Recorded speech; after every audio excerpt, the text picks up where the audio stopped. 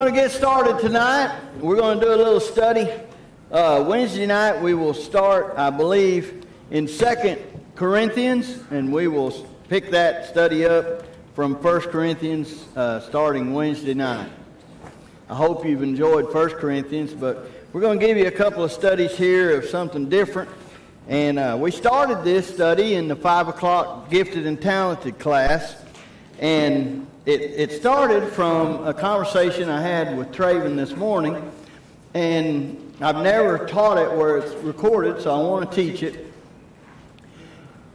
We were talking about what makes us believe in the rapture being a pre-trib rapture. In other words, what makes us believe that the rapture of the church, or the snatching away, or the taking away of the bride of Christ, will happen before the tribulation. So we got to set some ground rules here. There is no 7-year tribulation in the Bible, but there is a 7-year period, Daniel's 70th week, which is one 7-year period, or a week of years. The Jews have weeks of days, that's 7 days like we have. They have weeks of months, that's 7 months, and they have weeks of years. So sometimes they speak in weeks, they mean sevens. So there is a period in Daniel called the 70th week of Daniel's prophecy, which is set aside from the other 63 weeks, and that we believe that is yet to happen. So it's very clear in the Bible, after the taking away of the bride or the church or the body, whichever analogy you want to use, then God turns his face back to Israel-centered. Now there's still a scarce amount of Gentiles that are saved in this time, but they're not really even hardly mentioned. From chapter 4 in the book of Revelation on, there is never a mention of the church. Chapter 2 and chapter 3 of Revelation, it's all about the church, churches. And then chapter 4 of Revelation, verse 1, it says, "And there was a door open in heaven, and a voice said, 'Come up hither.'" And most theologians think that's a reference to the come up hither, snatching away of the church. I don't know if it is or not, but I know this. For the next 15 chapters, there's no mention of any church or body of Christ or bride of Christ. The next mention of that group of people is in chapter 19 of Revelation. There's a window open, and Jesus comes out with riding on his white horse, coming back to earth to fight the battle of Armageddon. And the Bible says, with all the saints riding on horses with him. So if you can put 2 and 2 together, this is what I'm trying to say. There is no one verse, chapter and verse, that says the rapture will take place before the tribulation. There's not. But there could be 100 that allude to it. And what we're going to do tonight is look at one area that I believe speaks to me, that looks like to me the church is gone in this period. Now let me say this. I believe this with all my heart. Dr. Ricky Swybotham lost one of her favorite horses, been her horse forever. Matter of fact, I think there's a little toss-up between her true love, this horse Jet or Dr. TC. I don't know. So Dr. TC may have, had some hand in the horse's demise. I'm not sure. But I tried to write her a note on Facebook and let her know just what I believe. You know, the Bible says that all of creation groans for the redemption of mankind. When God makes everything new. You see the animals in the planet, they were cursed because of no guilt on their own. They were cursed because of mankind.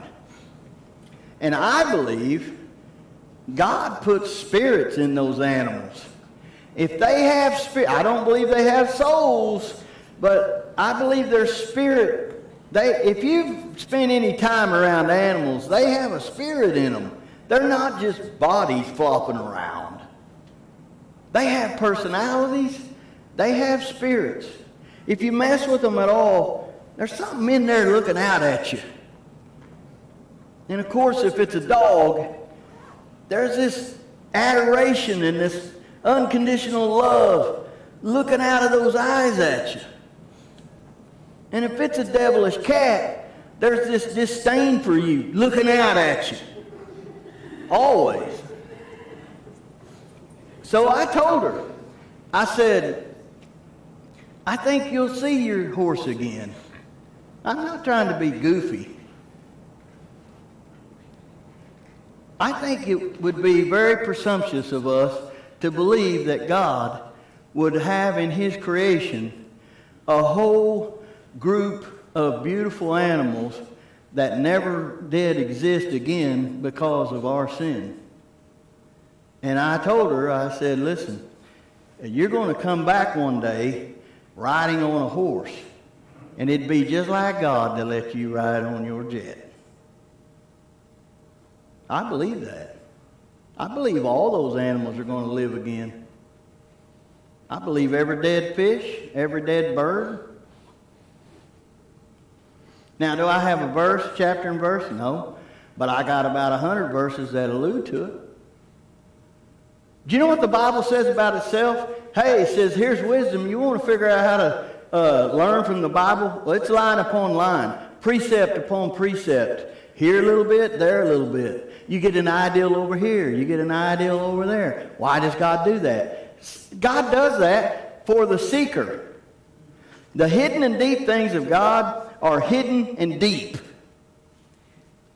They're not laying on the ground for some idiot just to stumble across them. God does not throw pearls to swine.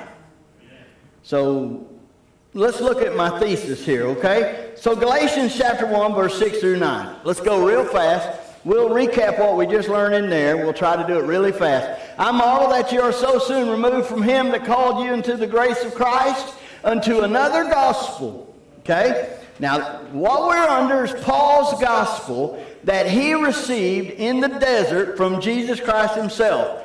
Peter didn't get it. James didn't get it. And it was hard for them to understand. Peter says, the things that Paul teaches are hard for me to understand, but I believe they're Scripture. So it was given exclusively to Paul. And Paul makes some bold claims about it. Which is not another. He said it ain't really another gospel. It's a falsehood. It's a heresy. But there be some that trouble you and would pervert the gospel of Christ. It's perverted bad today, people. It's perverted. But though we, that means him and who's ever in his entourage, we are an angel from heaven. You need to remember that, underline it in your Bible, and when I get to this other verse, write that verse by it. He said, it does not matter, even if I come back later and I've lost my mind and I'm crazy as a drunken bedbug and I try to tell you another gospel, don't believe me. How many of you guys used to watch the Pink Panther movies? I'm not talking about the cartoon. I'm talking about, what was his name?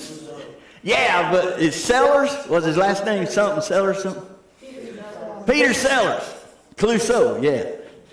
I used to love it because he had that little Oriental cook and, houseboy, and they always had this thing. It was the Oriental houseboy's job to keep his,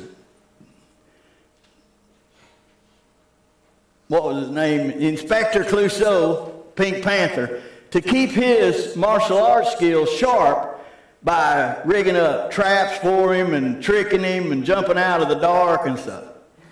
Well, Investigator Clouseau, what is it? Clouseau would be tired. He might have just got blown up in a car or something, and he's coming home, and the little Oriental guy, because he had been told, I don't care if I beg you to stop, or if I threaten to fire you or kill you, you have to keep my, martial arts skills sharp. And so he's coming back from being blowed up, and his hair's all, and out jumps the little Oriental guy, and he's like, no, please not tonight. And he's like, no, no. That's what Paul's saying. If I come back later and I try to tell you something different, don't believe me. Or he's going to be real exaggerated. Even if an angel comes. See, we don't think about angels interfering in our daily walk, but it was a common thing for them. This ain't in my notes, but I'm going to chase this rabbit. There are things that hang in my theological craw. One of them that has hung in my craw for 35, 40 years is the story of the crippled man at the pool of Bethesda. Now, there's 5 pools, and they're called the Pool of Bethesda. And they were pools, and they had coverings over them. And the sick people were brought there and put under the covering so they didn't bake in the sunlight. So there's 5 of them. Now, for scores and decades, anthropologists had uncovered or discovered 3 pools of Bethesda. And they started running their mouth. And they said the Bible's wrong like usual. There wasn't 5, there was 3. And they poo-pooed the Bible for decades. Now guess what? They found 2 more, and there is 5. But the story goes like this. So at the time of the feast, when it's a pilgrimage must come to Jerusalem, where there are millions of people in town. They're just packed in there like cordwood. At the time of the feast, you would take your crippled and sick and lame people and put them by the pool of Bethesda. So Jesus goes and he steps over all of these sick people. Some of them probably even had COVID. I mean, they were really sick. I talked to a principal in a school in this area today. She said for the last 3 years, all through the flu season for the last 3 years, they've been at the point of over 20% of their teachers and students out for the flu. And some schools have closed, and they've considered to close and should have closed probably several times.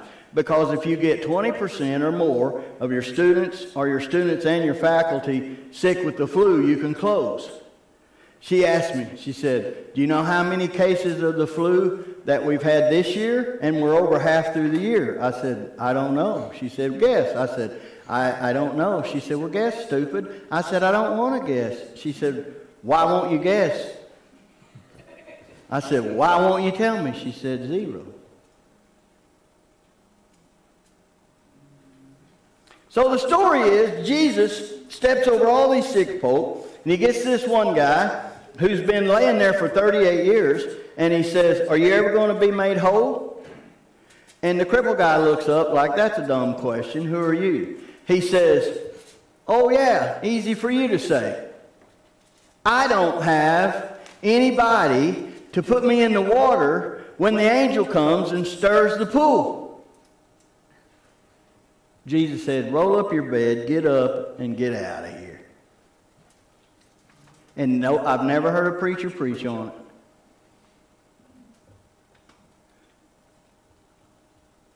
Was there an angel that come once a year and stirred the pool? Because the guy says, you got to be the first one in when the angel stirs the water. I've looked. I cannot find it in a historical writing anywhere. Wouldn't there be a Jewish historical writing of the occurrence of an angel from heaven that come once a year during the feast time, and people were flocked to this pool trying to be the first one in? It's just mentioned in the story, and nobody even considers it. Let me ask you this. What kind of angel's that? A demon? All of these sick people around there, and he stirs the water, and whoever... If I'm the crippled guy, that's just how I think. I'm like, lay me on the very edge. And then when I see that, I'll just do the old belly roll. But no, people aren't like that. They'd rather blame somebody else. I don't have anybody to put poor old woe poor as me. But there's no commentary written on it. I've looked. Is this a historical fact? And does it sound like God that would stir the water and just heal one person, and then another person that's crippled is trying to get in there and say, man, sorry, you're second. And you know what second is? Second's the first loser. That's the things that keep me up at night. So he said, but we are an angel from heaven, preach any other gospel unto you than that which we have preached unto you. Let him be accursed. Let me ask you something. Did they have a history of angels coming and preaching to them?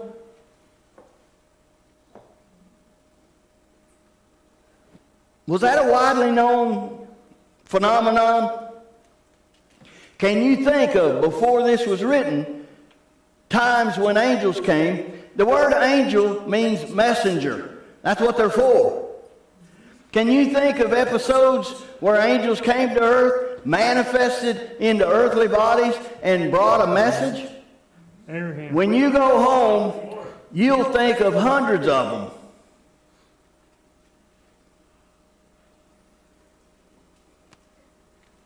So he says, if an angel, or they come back later, preach a different gospel, let God curse them. So look at 1 Corinthians 15. We got to figure out what the gospel is. And this is the gospel for this age. It's called the church age. It's called the age of grace. It's a different age than any other time. The gospel, Noah was a preacher of righteousness, and Noah preached a gospel. But it wasn't this gospel. He didn't preach that Jesus was died, buried, and resurrected. He preached the good news was that God's going to provide you a cruise ship if you'll just get on. He preached for 120 years without one convert. Kind of reminds me of me this morning. 150 people, not one person needed prayer. But you just got to keep preaching. But you'll think, if you want to spend the time to do it, you can think of hundreds of occurrences in the Old Testament and through the Gospels. Now remember, just because Matthew, Mark, Luke, and John are in technically what we call the New Testament, they're not part of the New Testament. Matthew, Mark, Luke, and John is the Old Testament until the death of Jesus Christ. So you only got one chapter, sometimes a half a chapter. They are not the New Testament. The Bible says that the Testament's not in force until the death of the testator.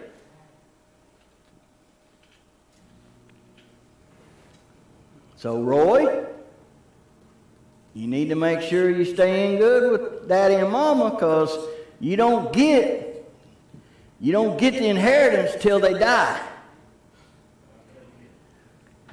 Get it?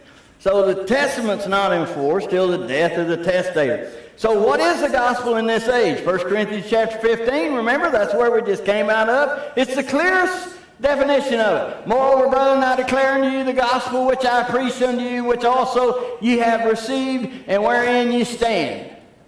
It's the power of God, the salvation, by which also ye are saved, if you keep in memory what I preached unto you, unless you have believed in vain. Can a person believe in vain? We went all through that. You sure can. Can you believe on Jesus Christ and split hell wide open? You sure can. I just figured out why this church is empty tonight. Super Bowl. What the cat hair are we doing here? It's the Super Bowl night. Sorry, I let y'all down. It's Super Bowl night and it's an ice storm. For I delivered unto you first of all that which I also received. Where did he receive it? In the desert with Jesus. How that Christ died for our sins according to the Scriptures. That's the first part. And that he was buried and that he rose again on the third day according to the Scriptures. Those are Old Testament Scriptures that prophesied the death, burial, and resurrection of Jesus Christ. That's the gospel for this age. That's what a person has to hear and believe in order to be born again. So 1 Corinthians 12... look at this. We're moving right along. 1 Corinthians 12:12. For as the body is one, this is an analogy about a body. We ought to know about a body. We all got one. Some of us got way more body than we should have. For as the body is one and hath many members, and all the members of that one body, being many, are one body. This is in theology called the doctrine of one body. See also is Christ. For by one Spirit are we all baptized, are submerged, are placed, are covered, are put into this one analogy of a body. Okay? The Spirit does the work. Whether we be Jews or Gentiles, whether we be bond or free, or have been all made to drink into one Spirit. So it's not the baptism in the Holy Spirit. You hear that all the time. That is never in print. Never, not one time in your Bible. There is no such thing as a baptism in the Holy Spirit. The phrase is baptism of the Holy Spirit. It's the work of the Holy Spirit. It's the baptism of the Holy Spirit, where he baptizes you, the believer, in Christ. Another phrase is the baptism with the Holy Spirit. It's the Holy Spirit is the baptizer. You are the baptizee. You have to get it straight. And there's 7 baptisms. There's only one that counts. And that's when the Spirit of God, the Holy Ghost, the Holy Spirit, baptizes you into the body, Christ. So, did we get through 13? Yeah. For by one Spirit are we all baptized into one body, whether we be Jew or Gentile, whether we be bond or free, and have all been all made to drink into one Spirit. So it's one body. There is no such thing as a Jewish Christian or a Gentile Christian. You're both Christians. You're new creatures.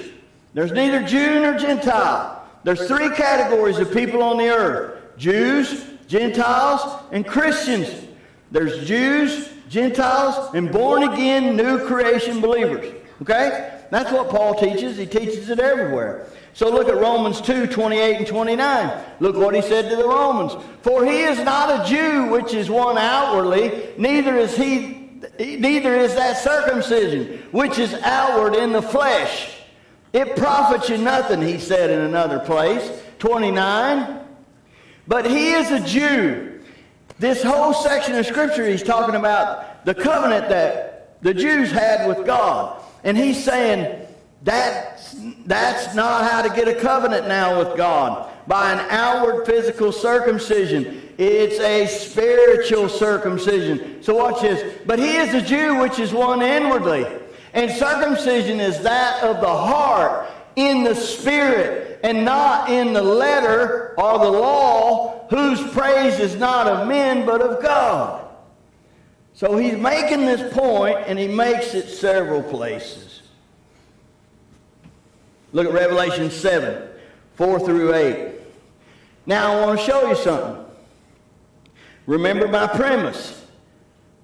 I believe the church is taken out before the 7-year period of Jacob's trouble. This is how I'm going to prove it. Okay?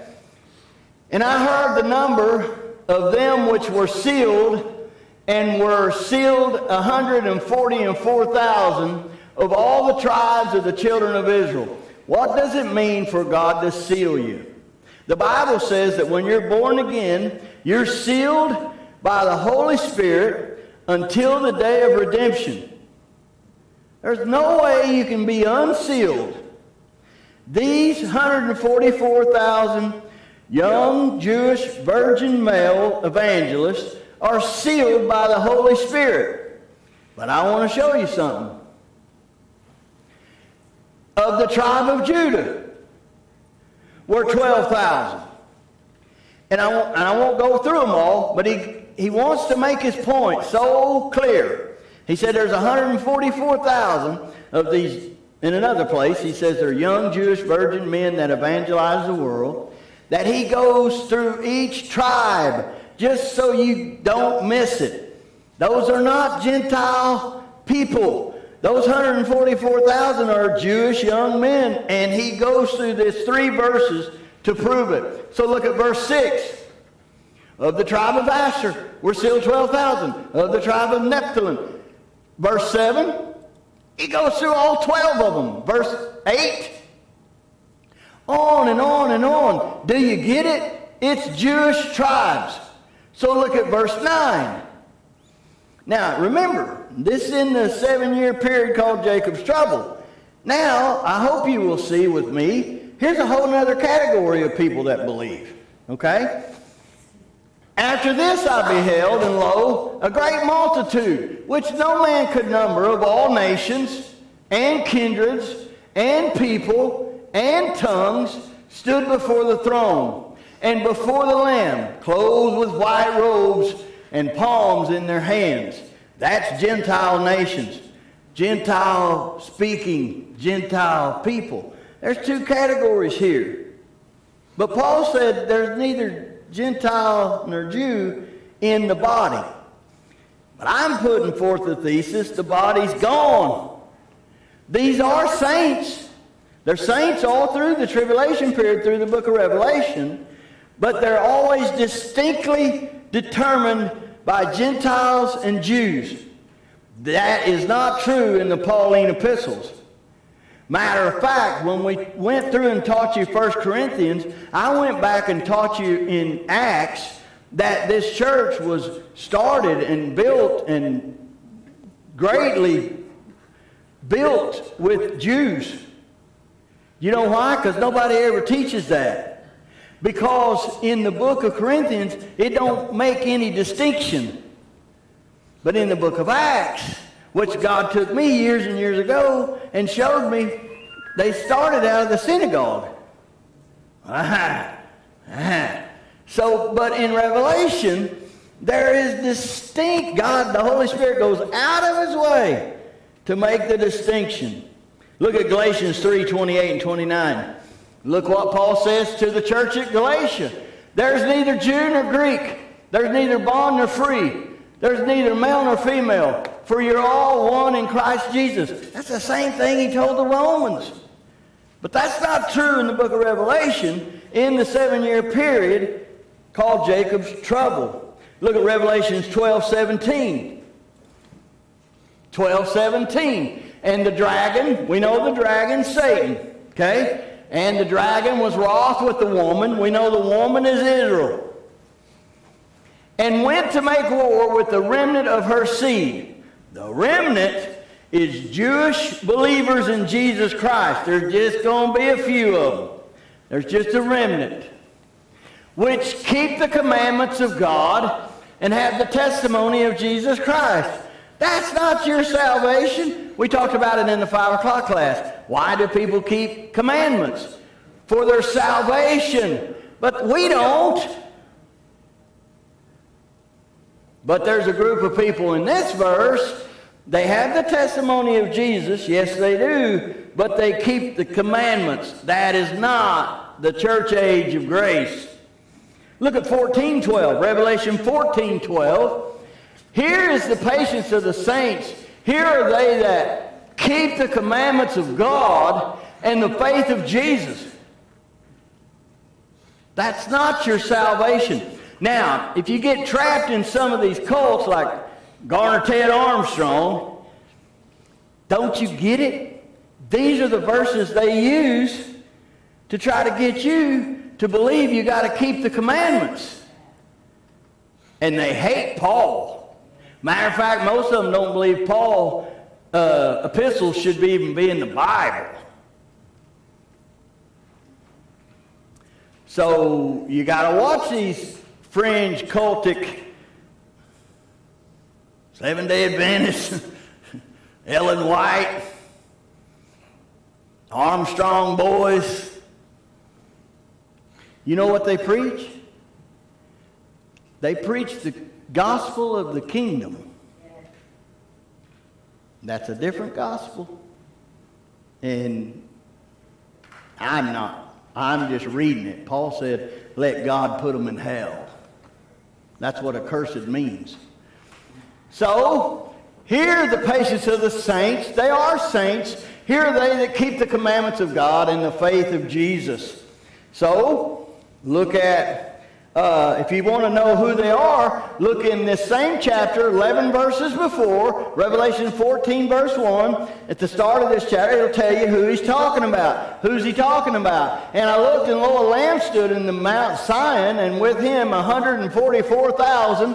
That's the 144,000 that he talked about in chapter 12, right? Young Jewish male virgin evangelists having his father's name written in their foreheads. That's their seal. So who's keeping the commandments? These 144 Jewish young men. So look at Revelation chapter 15. Let's look at this verse, and then we'll be caught up to where we was a while ago. And I saw as it were a sea of glass mingled with fire, and them that had gotten the victory over the beast. Remember who the beast is? That's the Antichrist system you find in chapter 13. So these groups of believers have gotten the victory over the beast and over his image. Remember, the Antichrist, he has a name, he has a mark, and he has an image. Look what they've overcame. They've overcame his image, overcame his mark, and overcame the number of his name. And they stand on the sea of glass, having the harps of God. Verse 3. And they sing the song of Moses, the servant of God. Well, that's not you. We don't sing no song of Moses. Did you know the Bible in the Old Testament has the song of Moses? Exodus. But we don't sing it. We could care less about Moses. I like reading about him. He's a great guy. But to the Jews, he's it. But not to me. It's Jesus Christ. But these people, they sing the song of Moses. That's not white crackers from Oshaleta. You've got to be smart enough to figure this out. So what in the world would we be doing singing the song of Moses, keeping the commandments? I'm not under the law. Look at John 1:17. John 1:17. For the law was given by Moses, but grace and truth came by Jesus Christ. We're in the dispensation of grace. Now that don't mean we get by with sin. Listen, my friend, you don't get by with anything. You will reap what you sow.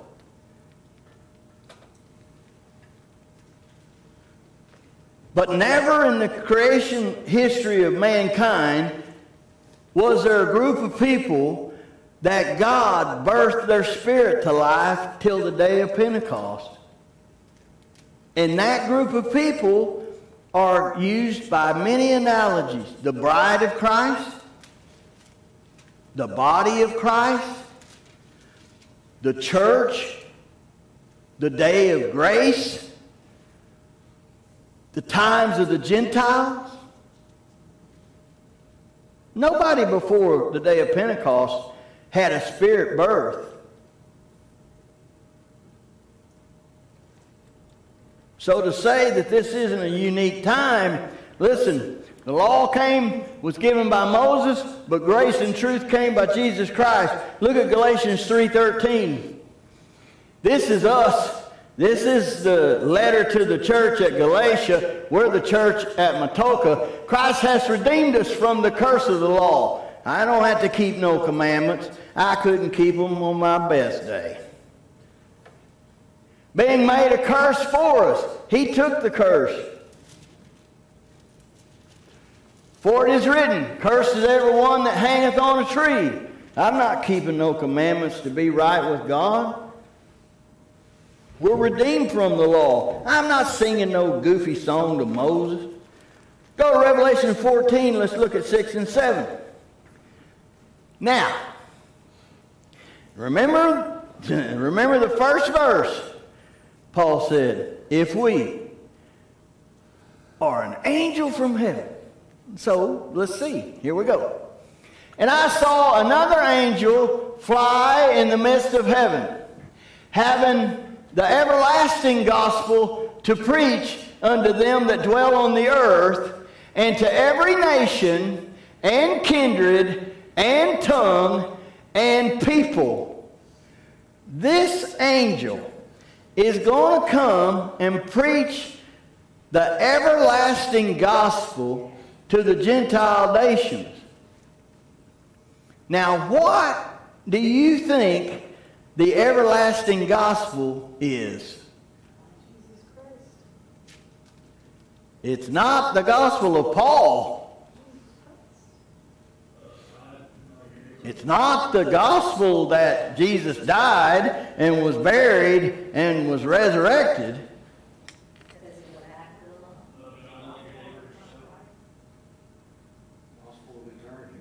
It's the gospel of eternity. It's the good news of eternity. It's the good news, because eternity is right around the corner, right? It's the good news of an everlasting covenant. But it's not the same gospel that Paul said, if an angel comes from heaven preaching you a different gospel, let God curse him. Well, this angel ain't cursed by God. He's sent by God. So how do you rectify that? How do you rightly divide that? He's in a different dispensation. He's in a different age. There's been a gospel in every dispensation. What was the gospel that Adam preached to his two sons? Now listen, you got to rectify this.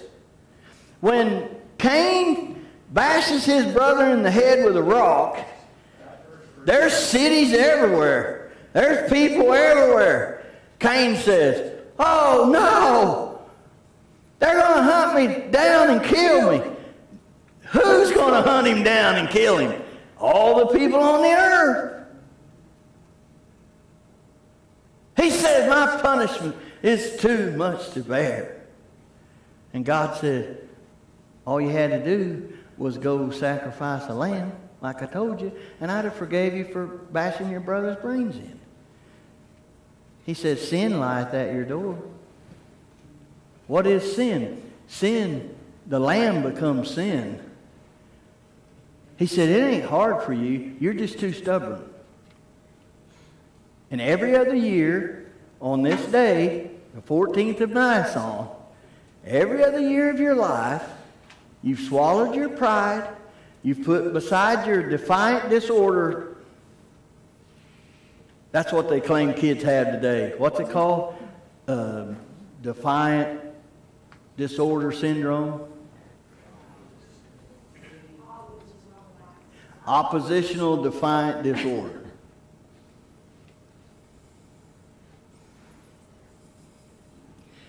It's shortened at my house into what I call LAB. And that stood for lack of beating. Because you can beat that out of them most of the time. Now, if you have a kid that actually has some problems, maybe chemical imbalance, things like that, that's right. But 9 times out of 10, they don't have a disorder. They got a behavioral problem. So God tells Cain every other year on the 14th of Nisan, on the day that become Passover, that represented the day that I killed a lamb and covered your mom and daddy, you've brought a lamb. But this year, you just a little frisky. You just wasn't going to do it. You just had your little defiant, what'd you call it? Opposition defiant disorder acting up. And you didn't have your medicine. So you killed your brother. But he said, hey, there's a lamb right over there by your house. Sin lieth at your door. It ain't out of reach for you, Cain. You're just going to have to wrestle yourself and come to the point that you admit that you can't do it. And then you're going to have to comply with what I told you to do, as silly as it sounds to you. And go over there. There is a lamb, sin. There's sin. It's lying at your door. Go get that lamb, sacrifice it, and your sins will be forgiven. He wouldn't do it. But what was the gospel Adam preached to his two boys? Listen. God has established this. Every year, on this day, to commemorate when God slew an animal and covered me and your mother, He wants us to slay an animal, and its blood is going to be innocent, and it's going to cover us. So do that, and you'll be saved. And Abel done it every year, and Cain come up to a year and said, I'm not doing it. And the Bible tells you in the New Testament, he was of his father, the devil. Now, I said this last week in Sunday school, and I had 5 people say, I never thought about it like that. You guys would be terrified if the devil came in here right now, walked in here, and destroyed my life. But if Traven did it for the devil, you'd look down on Traven. Well, what difference would it make? If the devil comes in here and destroys my life, or if Traven does it, my life is destroyed. And what people don't get, and I deal with them all week long, their lives are destroyed, and their life is full of pain because of A, the sin that they've committed themselves, or B, the sin that someone else committed to them. And the outcome's the same. They're just doing the devil's work. So what was the gospel? That was the gospel Adam preached. What was the gospel Noah preached? God's going to provide a boat. What was the gospel Abraham preached? There's many gospels, but this is not the gospel of Paul. Saying with a loud voice, fear God and give glory to Him, for the hour of His judgment is come, and worship Him that made heaven and earth and the seas and the fountains of waters. You know what that speaks of? The creation. The everlasting gospel has a piece of it declaring God is the creator of all.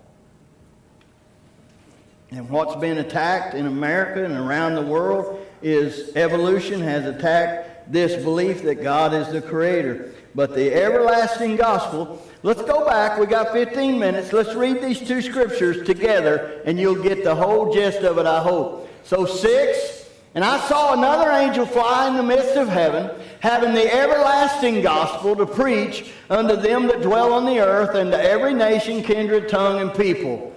There's a comma there. There's not a period. What is he preaching? What is he saying? Verse 7, saying with a loud voice, fear God and give glory to Him, for the hour of His judgment is come, and worship Him that made heaven and earth and the sea and the fountains and the water. There's no mention of death, burial, and resurrection. It's a different gospel. Why? Because it's a different dispensation. It's a different age. The church is gone. Look at Matthew 24:13. What does Jesus say in Matthew 24:13? Who's Jesus talking to? He's talking to Jews. Every one of them's Jews. And he's talking about Jerusalem at the end of the tribulation. He's not talking about Oshaleta. He doesn't even mention Okisa. Okay? These are Jews. And this is the time of the end. They ask him, what's going to be the end of this age? I know your Bible says world, but it means this age. And he gives them the story and plain, but it ain't to you. It's to Jerusalem and Israel. So he says this, but he that shall endure unto the end, the same shall be saved. Is that you? No. But 90% of preachers in churches tell you you have to endure to the end. You can get right up to the end, and if you slip or, if you turn your back on Christ, then you don't make it. You're not going to be saved because you didn't endure to the end, and Jesus said you have to endure to the end to be saved. He didn't say that to you. He said that to a group of people in a different dispensation, in a different land, far, far away. It's very clear in this time you may have to die for your faith. Listen, you got all these Christians today. I would die for my faith. Shut up. You won't even come to Sunday school. Don't tell me how you're going to die for him. You don't come back on Wednesday night. Don't tell me how you would lay your life down for him. You're at home watching the Super Bowl. An organization that promotes racism, pedophilia, anti-America, and most of the people that go to church on Sunday night are either having a Super Bowl service in their God-forsaken church or they stayed at home to watch them.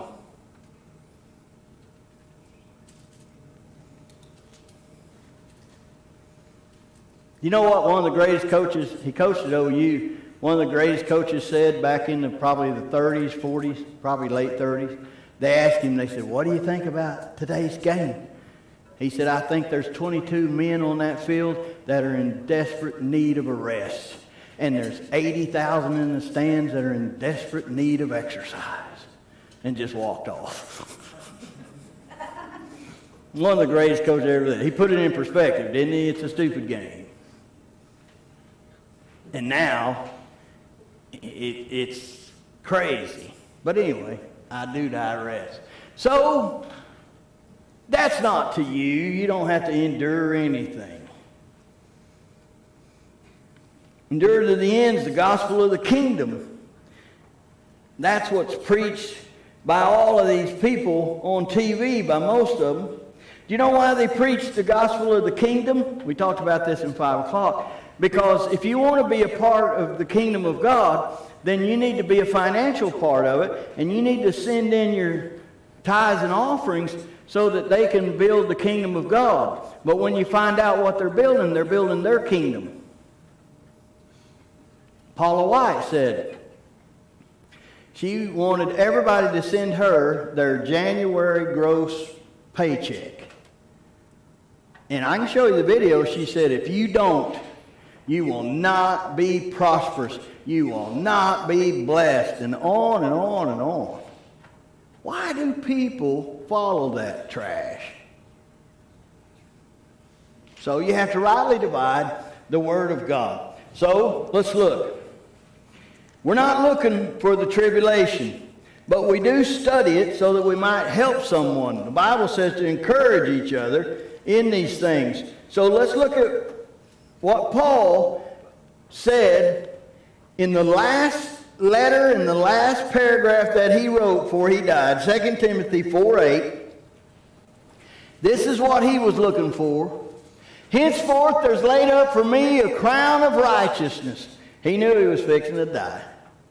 Which the Lord, the righteous judge, shall give me at that day, and not to me only, but unto all them also that love his appearing.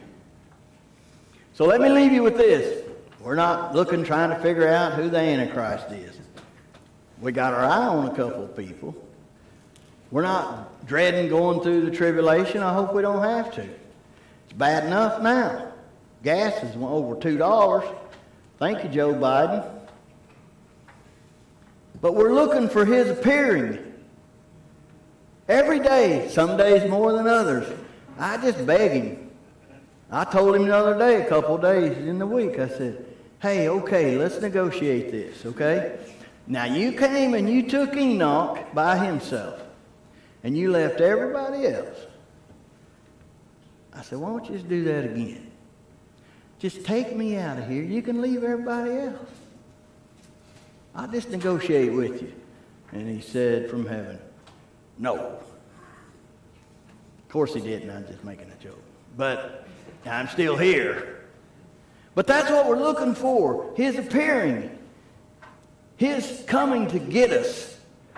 And, you know, one time I had a guy I was arguing with on this idea, and he said, you're just a chicken. You don't want to go through the tribulation. Now, he did. He wanted to be a martyr. And I told him one day, I said, and a lot of these guys here know him, I said, if you don't get to be a martyr for Jesus, you're going to get all bummed out, aren't you? I'm going to take some of them with me. I said, that's not the heart of Christ. He said, well, you're just a chicken, and you don't want to go through the tribulation. I said, I don't have nothing to prove. I'd go right now. So look at what he says here. Henceforth is laid up for me a crown of righteousness. And not just for me only, but for everybody that's looking for him. There's a crown for looking for him. So keep your eyes up. Look for him. Don't get your head down and looking around and get bogged down in all the things in the world and the political mess and this is going to go bad and there's... Let me say this. I got 10 minutes, but I'm going to let you out early. Last week, I about had a wreck. I've been politically following this for 30 years. I could not tell you how many hundreds of times I've heard this exact same radio announcement. This is what they announced. The United States government has a decision to make because it's a matter of days, weeks at most, before Iran has nuclear capabilities. I've heard that for 30 years. We're going to have to go bomb them. We're going to have to save Israel because Iran in 2 months, I've heard, 6 months, 2 months, 4 months, 2 weeks. Yesterday. It's all a big theater. I just about died laughing. I was like, oh, the big bad Iranians. We got 3 days till they kill us all. That's a joke. Listen, don't worry about the Iranians. Don't get bent out of shape because of the Pakistanians. Don't worry about those in Syria. You just look for him. Okay? Amen. And keep the gospel in this age, the gospel. Okay? Let's pray. Heavenly Father, thank you for your word. Thank you for these dear people that came out in this blizzard of 2021. We thank you. In Jesus' name we pray. Amen.